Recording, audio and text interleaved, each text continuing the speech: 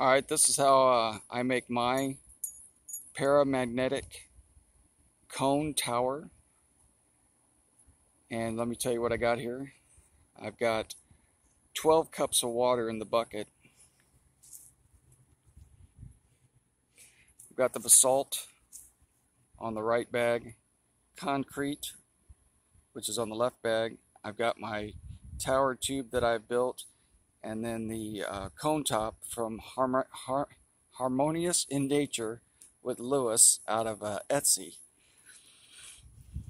And if you notice, I put parchment paper down there so it doesn't stick to the side instead of putting oil.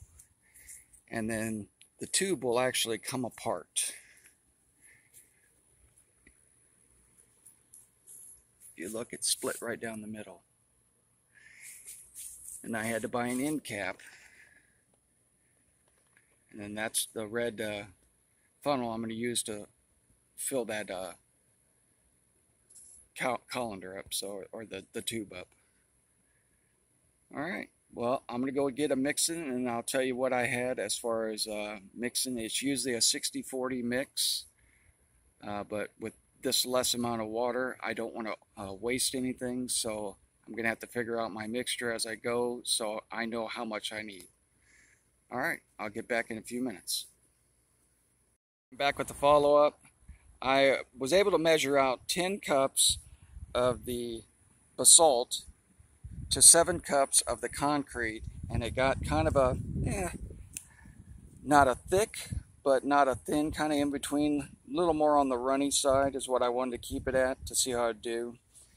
So I went ahead and poured the cone, and then the tower is a little over 1 foot, maybe about 1 foot 3 inches. And like I said, it's 10:7 on the ratio that I use. Now if you notice, like I said, I put parchment paper on the inside so it won't stick. And I've got parchment paper on the bottom inside that cap for the tube itself. And then I put parchment paper on the inside of the cone. You can't see it, but it's there.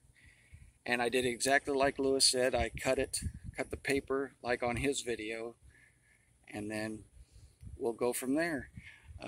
I'll get back in a couple days. I'm gonna let this set up for a couple days, and then we'll see how everything turned out. A little messy, but that's all right. All right, until then, bye.